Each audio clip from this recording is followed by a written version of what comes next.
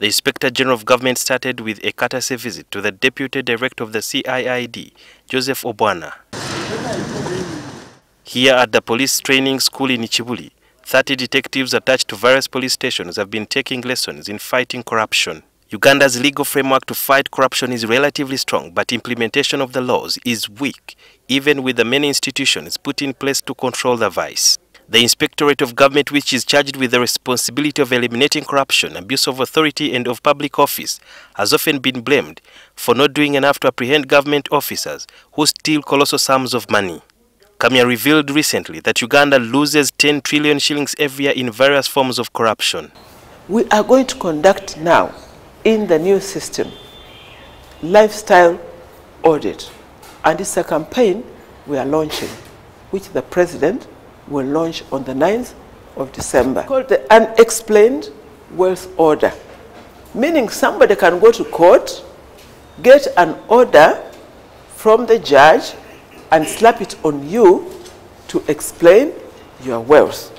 According to Kamya, the leadership code should be strengthened to widen the probe when police are investigating corruption, so that spouses and children of a public officer above the age of 12 also be required to declare their wealth.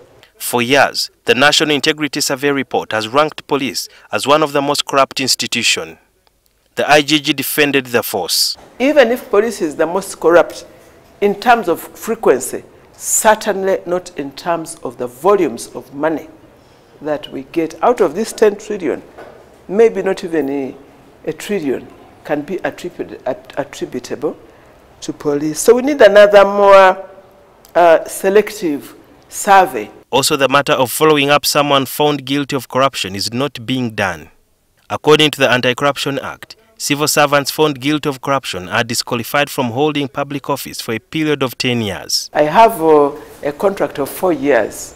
That is one of the things that I intend to give my attention to, following up on sanctions. One of the biggest impediments in investigations has always been intimidation and influence from the big bosses, especially in police, where some of them tend to shape the direction of the investigations, where they call some of the junior officers and try to intimidate them to favor the persons that are close to them.